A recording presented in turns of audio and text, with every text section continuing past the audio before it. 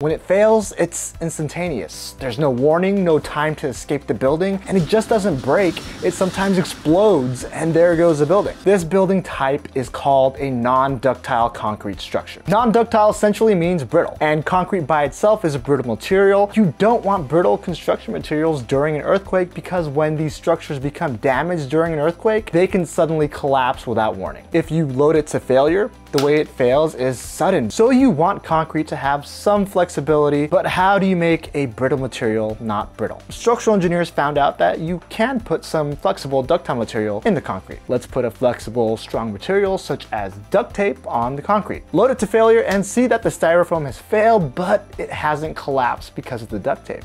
If you were in the building and you see the beam or the floor sagging this much, you know it's damaged, and now you have enough time to get the heck out of that building. In practice, instead, they put steel bar reinforcing in concrete